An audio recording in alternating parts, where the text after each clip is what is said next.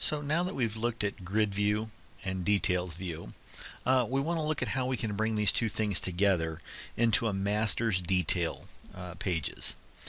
So let's start over here with our grid view and our details view that we've worked on in the first two videos. I'm going to rename them. So if I right click and choose rename, I can name it whatever I would like. In this case, I'm going to call it states.aspx. So I renamed grid view to states. And details view, I'm going to rename to state details.aspx. Now you'll notice when I renamed them, it also renames the code behind. So it's a good way to go through this interface to do the renames.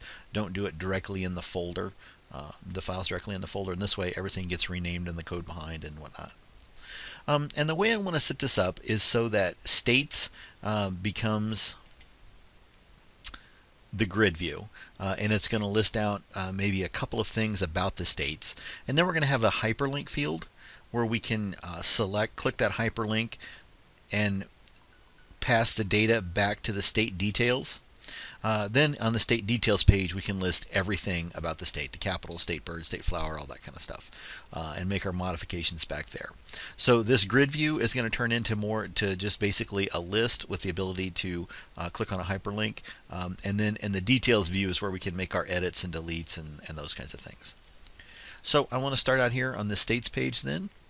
I'm going to get into the grid view, and I want to turn off editing and deleting. I'm going to leave sorting so that we can sort by the names or the abbreviations or whatever, and I'm going to leave paging so that if there's too many then it'll go to the second page. Then I'm going to edit columns, and on this grid view there's not really a need to have the capital, the state bird, or the state flower. So I'm basically going to leave just these two columns. Now the other thing I'm going to add now is a link that when you click it will pass the state name back to the state details so we can pull up that other information. So I'm going to do that with a hyperlink field. So click hyperlink field and add. When you do that, then you have a text area. So I'm going to type in view details.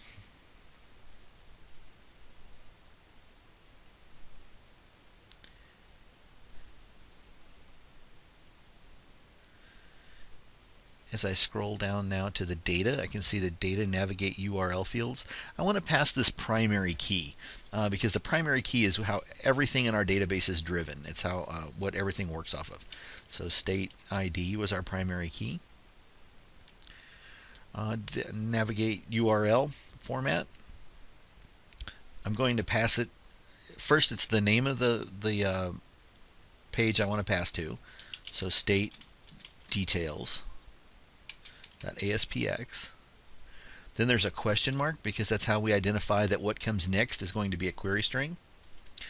And we'll pass state ID equals open curly bracket 0 close curly bracket. So what happens now is when you click on this URL that's named view details up here, when you click that URL, it's going to take the state ID. It's going to pass the state ID to state details.aspx page. It's going to pass it as a query string, and this over here is just a wildcard character. This 0 curly bracket, 0 curly bracket, just a wildcard to say whatever comes next. So let's OK that.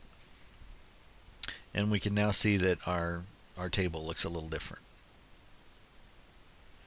So we've set up the grid view to pass the query string. Now we need to set up the details view to accept the query string. So let's get into the state details page, design view. Let's get into the data source, configure data source. We still want to pull up everything.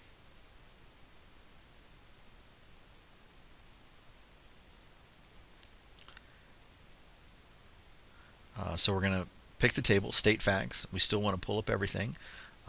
Advanced, we want to insert, generate, update, delete statements. So we want to make modifications back here on the details. We want to go into where. state ID equals the query string. So we want to pull up all of the details about the state. We want to generate the insert, update, and deletes about that particular state. We want to do that where the state ID equals what's being passed from the query string.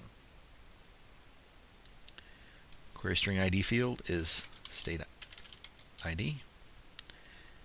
We want to add. OK. Next. Test query. Wants us to put in a state ID, so let's put in 7. I think that's one of them. Was appeared to be Missouri. So it looks like the query is working well. We'll finish and we'll regenerate the fields. I don't need paging in here, but I would like inserting, editing, and deleting. Data source has been chosen. We'll edit the fields. Here, really no reason to have the state ID up here. Nobody uses it. It's just on the database backend, the primary key. I want to clean up these names again. So let's go postal code, state name, state capital,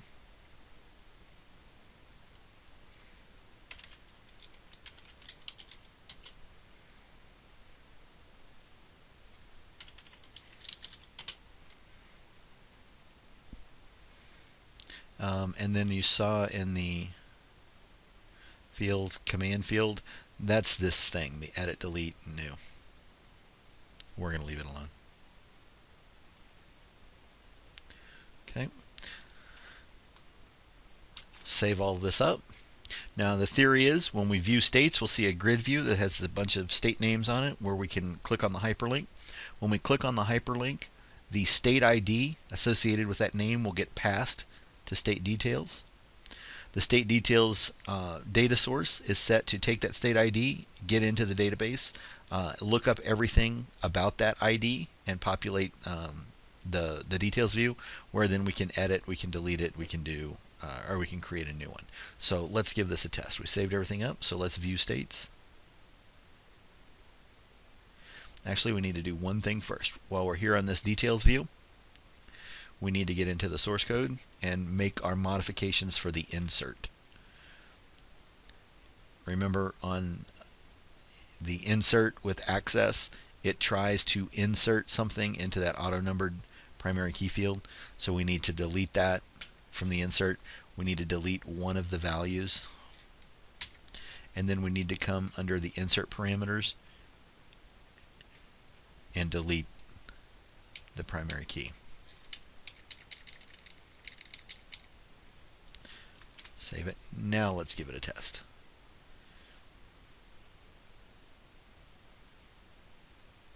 Looks good. So I can click on View Details of California, and now I can see the details of California. I can delete.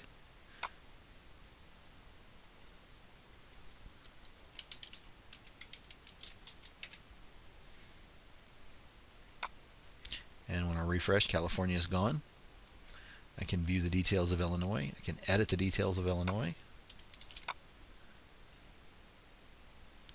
That seems to be working well.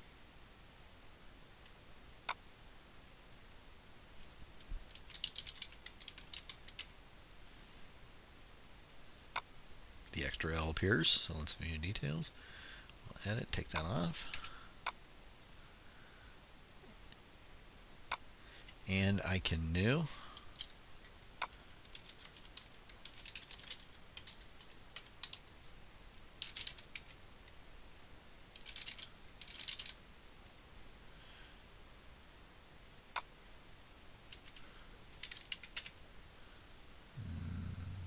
Refresh, back to 1L, and New York is now there.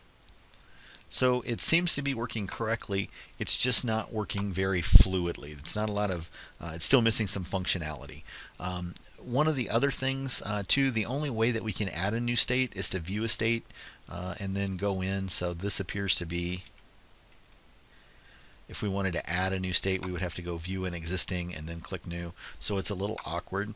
So the first thing let's do here is create a new record. So let's close the browser. State details is what we want to use as our model. So let's make a copy of this. We'll paste it up here into the root. Copy of state details.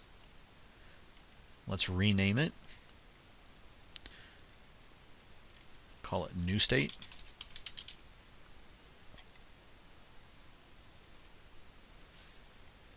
Get into the design view. Get into the details view. Click it to highlight it. Come down here to the properties, and we're looking for default mode.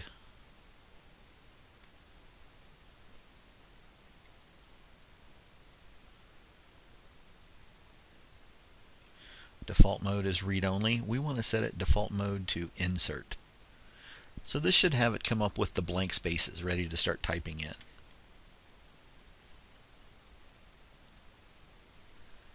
And we'll save this. And let's test it in the browser.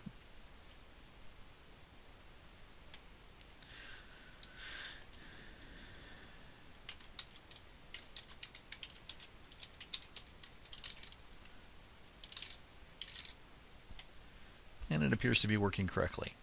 Now remember, our insert is working correctly here because we cleaned it up back here on the details, and we just simply made a copy of the details. So it includes that cleaned up code for insert. So now let's view states, and we should see Kentucky. And in fact we do. So we could leave new here. We can also take new off of this grid view, which I'll go ahead and do. I'm sorry, off of this details view.